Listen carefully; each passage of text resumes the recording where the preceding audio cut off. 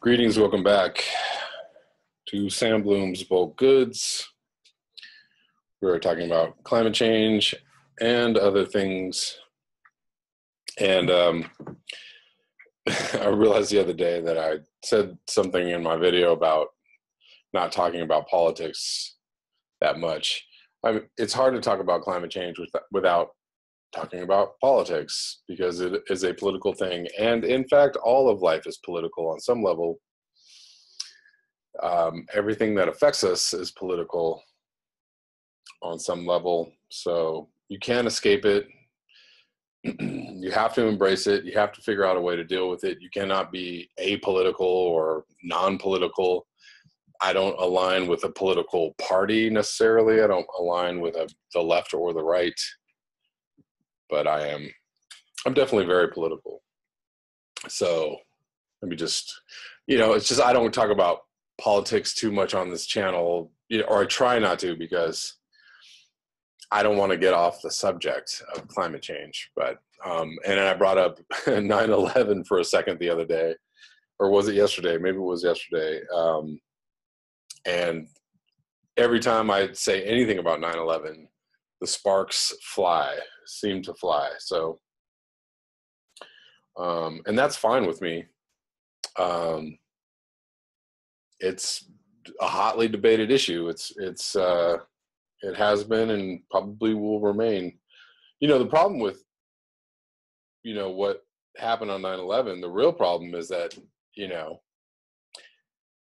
if you actually have eyes to see what really happened, if you have actually looked at the evidence and understood the implications of it, if you have connected the dots, then you have to just go beyond, the fact that it was not just an inside job, but, a terror attack on our, by people within our country against its own citizens.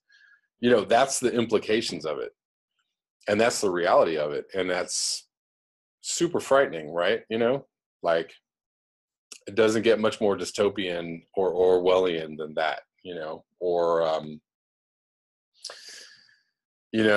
running that large of a game on your own population, on the world psyche, in order to create this narrative that has to be, the narrative of terrorism, the narrative of, going into the Middle East, in the name of freedom, but it's actually in the name of oil, power, control, et cetera, et cetera. So it's just all very Machiavellian and all very,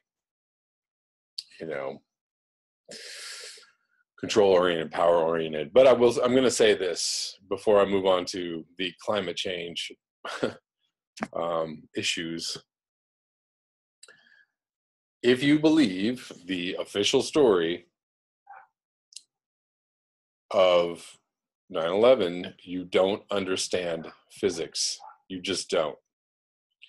Maybe you don't want to believe another reality. Maybe it's too frightening to believe that something other than the official story can be true. And hey, I understand that. I get that. If that's where you're at, that's where you're at.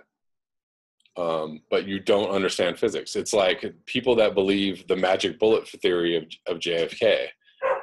You don't understand physics. Bullets cannot follow those paths. Bullets cannot shoot 3 times and ricochet through people and then blow off somebody's head. They just can't do it. It's physically impossible. And why the government or the powers that be created this nonsensical story as the official story, and why people believe it, is absolute. It's, it shows that people will believe anything. But the greatest piece of evidence, that's the thing that's hard to get through. So 9/11, physical realities. An aluminum plane cannot penetrate concrete and steel. Period. End of story. There's no physical way. I'm sorry. Don't try to explain it. Don't comment. It can't happen. Okay?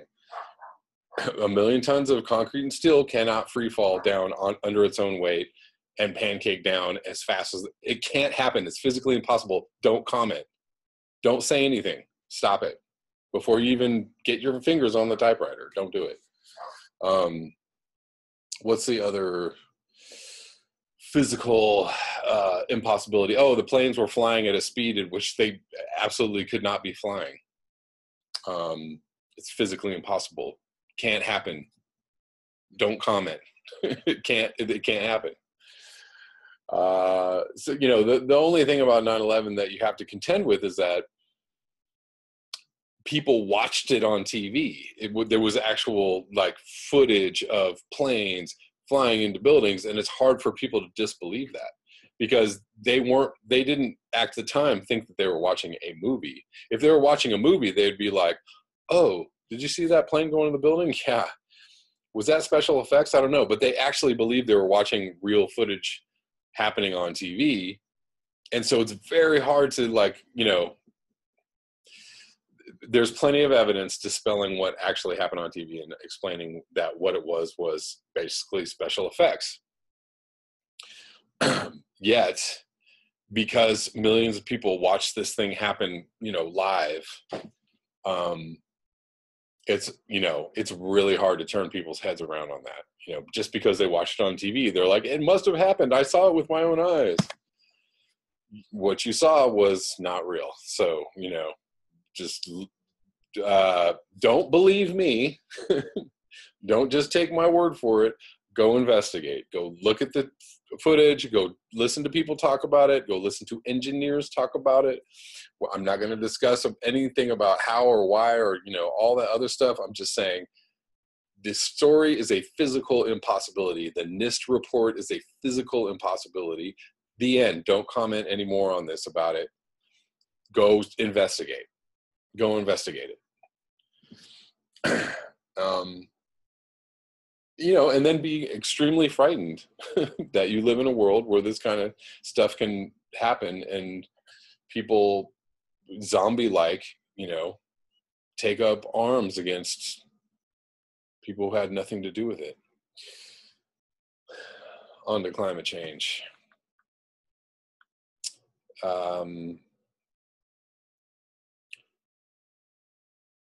So this is an interesting article. This is from the New York Times. It's kind of a weird, there's like a weird graphic in the header, but interesting nonetheless. But it's moving very slowly. So this is titled Looming Floods Threatened Cities from Antarctic Dispatches in the New York Times. May 18th. More than 60% of freshwater on Earth is locked in Antarctic's ice sheets. Parts of the West Antarctic ice sheet are rapidly losing ice into the sea. Red areas have lost significant amounts of ice since 2010. Blue areas have gained ice. There's a big old graphic here. Because much of West Antarctica's ice sits below sea level, it is especially vulnerable to ocean heat. I didn't know that. Much of West Antarctica's ice sits below sea level. All right, I got to get past this gigantic graphic. To predict how quickly this vulnerable ice could raise sea levels, scientists need better data than they have now. The risk is clear. Antarctica's collapse has the potential to inundate coastal cities across the globe. Over tens of millions of years, thin layers of snow falling on the continent, in many places just a light dusting every year, were pressed into ice, burying mountain ranges and building an ice sheet more than 2 miles thick. Under its own weight, that ice flows downhill in slow-moving streams that eventually drop icebergs into the sea. If that ice sheet were to disintegrate, it could raise the level of the sea by more than 160 feet. A potential apocalypse, depending on exactly how fast it happened.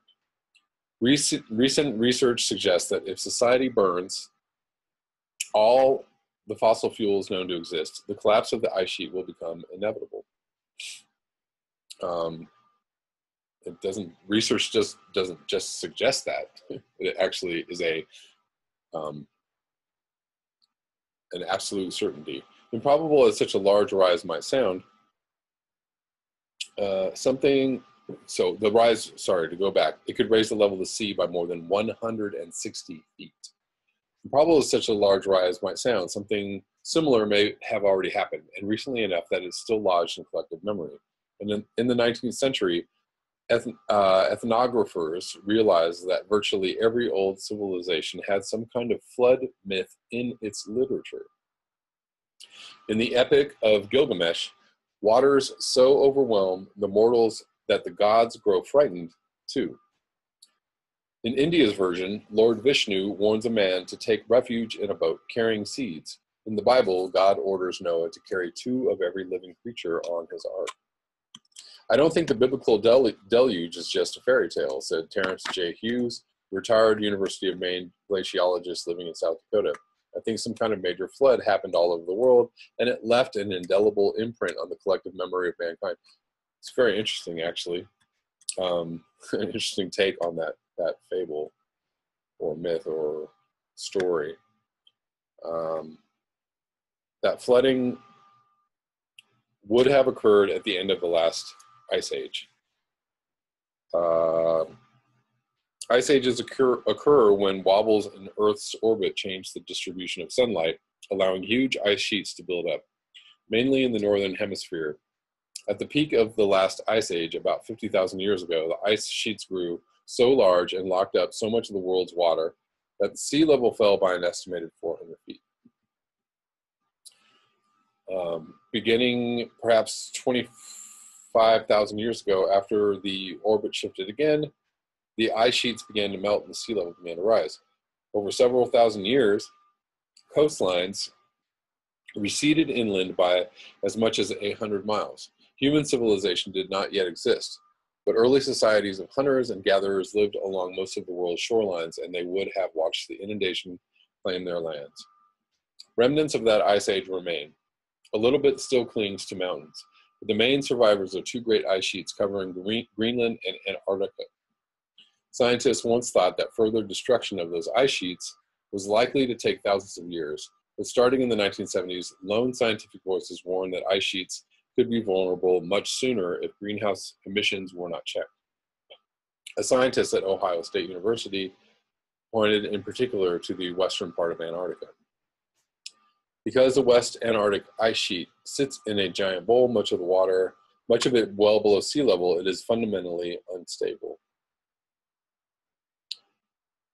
Extensive satellite monitoring began in the 1990s, and within a decade, evidence emerged that the ice sheet was already starting to speed up, retreat, and destabilize. Since then, the rate at which some of the glaciers are dumping ice into the ocean has tripled. More than 100 billion tons are lost every year.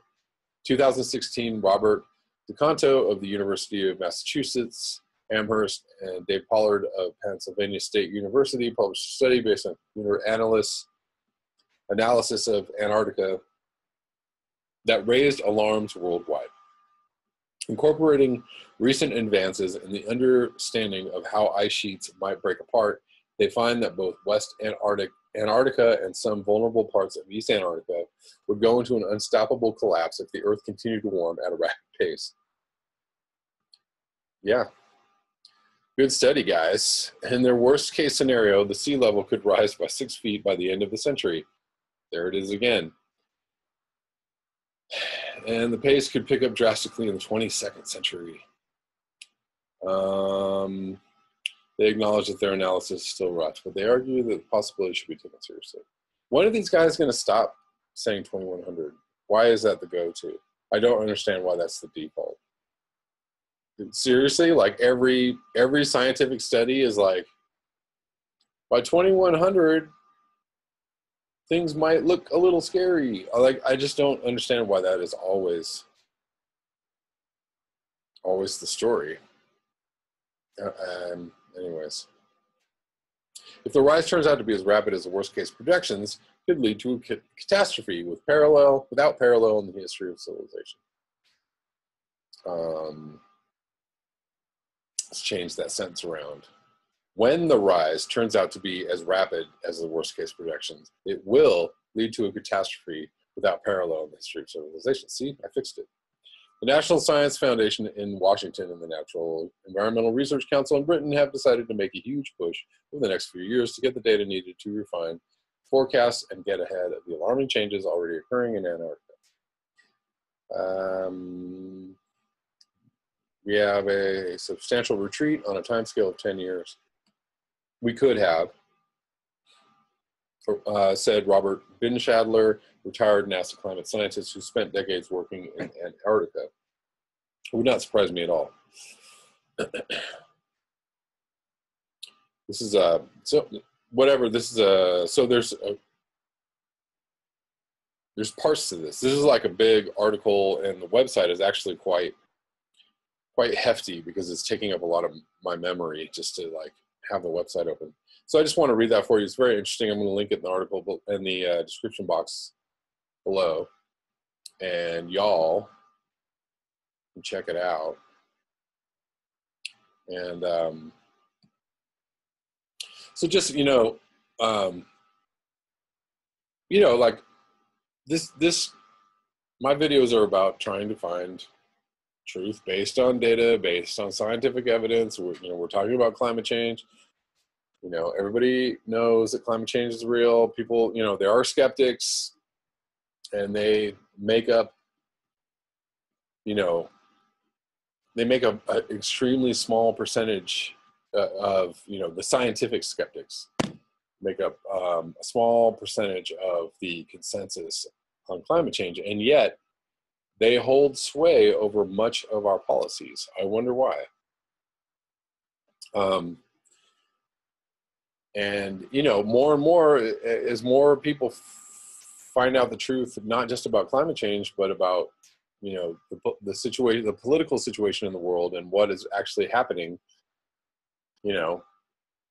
What's going to happen is you're going to have a majority of the people, the population, acknowledging what the truth is about certain things, and yet the minority, or the people that believe the lies or the untruths about what's going on, hold more sway. I mean, that already exists in our society. Truth telling is an act of radicalism and rebellion, and throughout history, and especially now. And let's hope that the tide turns, that the percentage of people that are aware of the truth, believe, know what the truth is, and know what to do with the truth and how to go forward with the truth, that it becomes just so overwhelming that the liars who try to control the public's opinion, the liars that control our public policy, the liars that control the levers of our government, they are overwhelmed by the truth, and they are run out. And I don't know, maybe that'll happen, maybe not. I'm hopeful, I'm cynical, I'm all of these things at the same time. Thanks for watching, y'all. That's all I'm gonna bring to you tonight. Hopefully I'll be back tomorrow with a couple more videos. Have a busy day with the kids, so we'll see. Thanks for watching. Peace.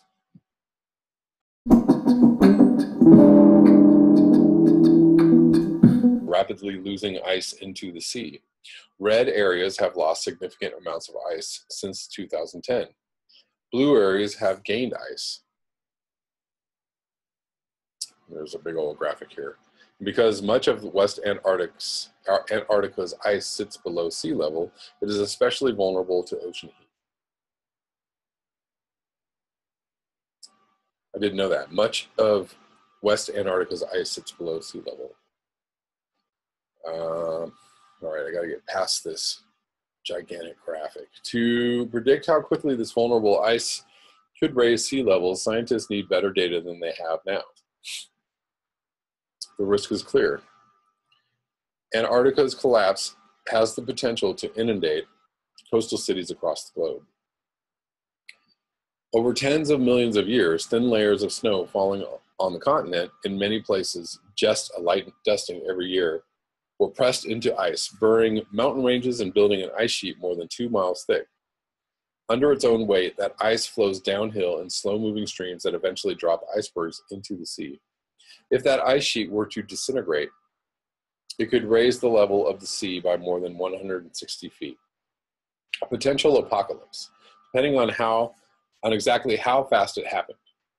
Recent research suggests that if society burns all the fossil fuels known to exist, the collapse of the ice sheet will become inevitable. Research just doesn't just suggest that. It actually is an absolute certainty. Improbable as such a large rise might sound, so the rise, to go back, it could raise the level of the sea by more than 160 feet.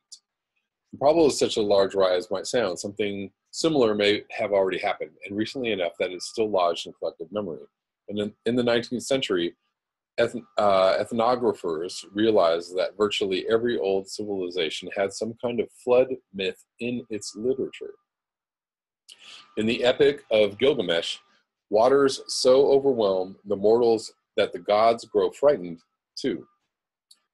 In India's version, Lord Vishnu warns a man to take refuge in a boat carrying seeds. In the Bible, God orders Noah to carry 2 of every living creature on his ark. I don't think the biblical deluge is just a fairy tale, said Terrence J. Hughes, retired University of Maine glaciologist living in South Dakota. I think some kind of major flood happened all over the world, and it left an indelible imprint on the collective memory of mankind.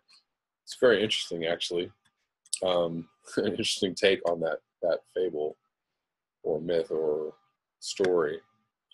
Understood the implications of it. If you have connected the dots, then you have to just go beyond, the fact that it was not just an inside job, but, a terror attack on our, by people within our country against its own citizens. That's the implications of it. And that's the reality of it. And that's super frightening, right? Like, it doesn't get much more dystopian or Orwellian than that, running that large of a game on your own population, on the world psyche, in order to create this narrative that has to be, the narrative of terrorism, the narrative of, going into the Middle East, in the name of freedom, but it's actually in the name of oil, power, control, et cetera, et cetera. So it's just all very Machiavellian and all very, control-oriented, power-oriented. But I'm going to say this before I move on to the climate change issues. If you believe the official story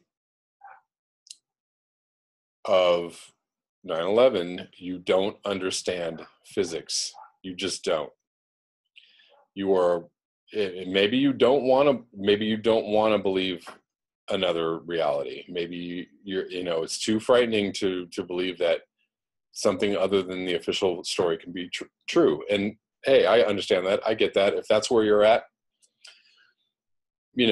that's where you're at. But you don't understand physics. It's like people that believe the magic bullet theory of JFK. You don't understand physics. Bullets cannot follow those paths. Bullets cannot shoot 3 times and ricochet through people and then blow off somebody's head. They just can't do it. It's physically impossible. And why the government or the powers that be created this nonsensical story as the official story, and why people believe it, is absolute. It's, it shows that people will believe anything. But the greatest piece of evidence, that's the thing that's hard to get through. So 9/11, physical realities. An aluminum plane cannot penetrate concrete and steel. Period. End of story. there's no physical way. I'm sorry. Don't try to explain it. Don't comment. It can't happen. Okay? Seem to fly. So, and that's fine with me. It's a hotly debated issue. It has been and probably will remain. The problem with, what happened on 9/11, the real problem is that, if you actually have eyes to see what really happened, if you have actually looked at the evidence and understood the implications of it, if you have connected the dots, then you have to just go beyond, the fact that it was not just an inside job, but, a terror attack on our, by people within our country against its own citizens. That's the implications of it. And that's the reality of it. And that's super frightening, right? Like, it doesn't get much more dystopian or Orwellian than that,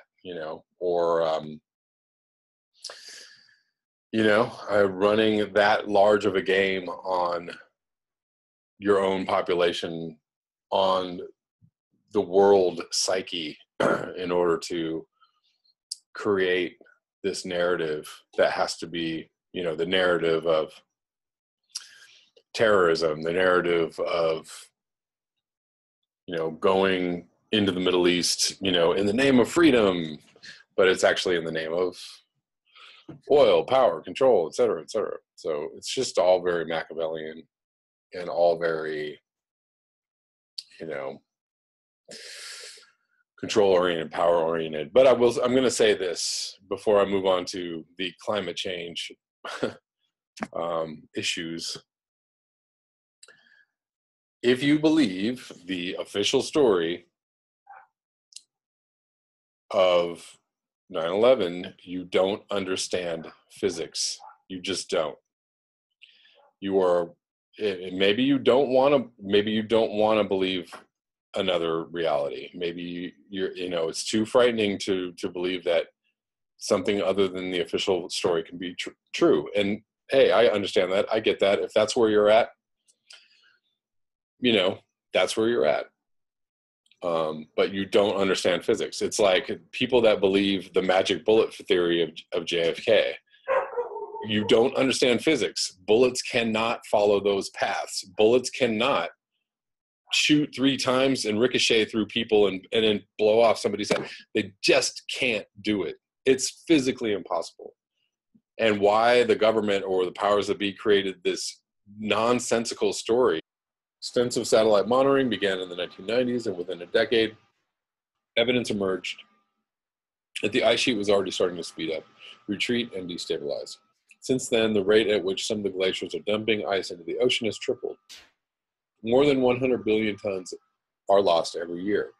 2016, Robert DeCanto of the University of Massachusetts, Amherst, and Dave Pollard of Pennsylvania State University published a study based on computer analysis of Antarctica that raised alarms worldwide. Incorporating recent advances in the understanding of how ice sheets might break apart, they find that both West Antarctica and some vulnerable parts of East Antarctica would go into an unstoppable collapse if the Earth continued to warm at a rapid pace.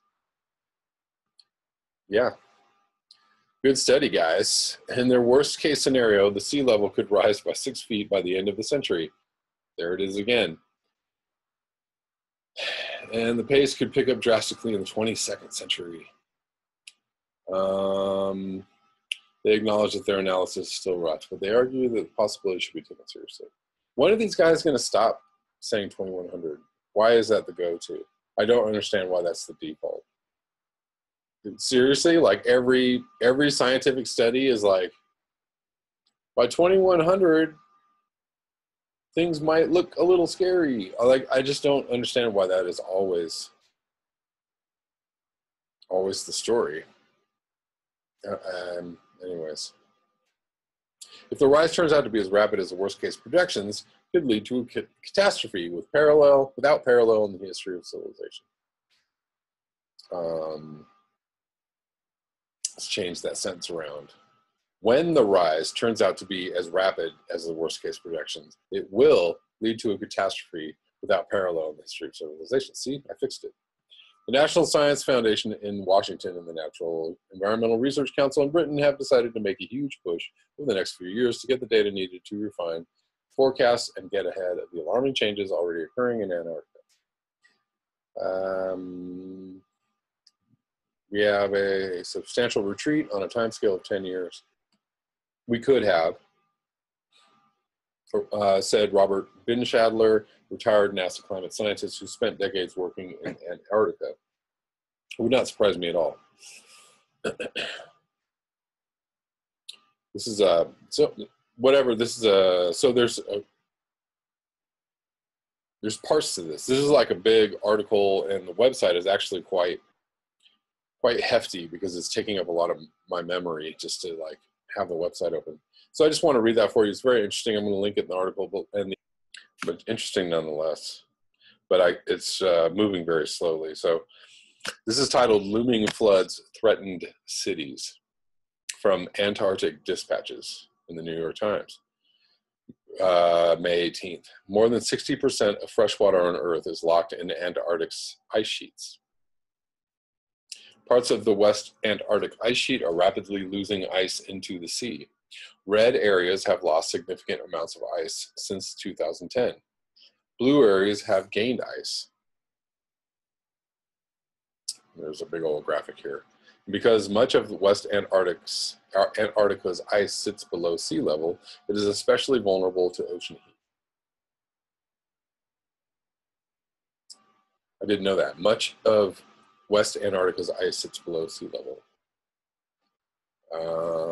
All right, I got to get past this gigantic graphic. To predict how quickly this vulnerable ice could raise sea levels, scientists need better data than they have now. The risk is clear. Antarctica's collapse has the potential to inundate coastal cities across the globe. Over tens of millions of years, thin layers of snow falling on the continent, in many places just a light dusting every year, were pressed into ice, burying mountain ranges and building an ice sheet more than 2 miles thick. Under its own weight, that ice flows downhill in slow-moving streams that eventually drop icebergs into the sea. If that ice sheet were to disintegrate, it could raise the level of the sea by more than 160 feet. A potential apocalypse, depending on exactly how fast it happened. Recent research suggests that if society burns all the fossil fuels known to exist, the collapse of the ice sheet will become inevitable. Research just doesn't just suggest that. It actually is an absolute certainty. Improbable as such a large rise might sound, so the rise, sorry, to go back, it could raise the level of the sea by more than 160 feet. Improbable as such a large rise might sound, something similar may have already happened, and recently enough that it's still lodged in collective memory. And in the 19th century, ethnographers realized that virtually every old civilization had some kind of flood myth in its literature. In the Epic of Gilgamesh, waters so overwhelm the mortals that the gods grow frightened too. In India's version, Lord Vishnu warns a man to take refuge in a boat carrying seeds. In the Bible, God orders Noah to carry 2 of every living creature on his ark.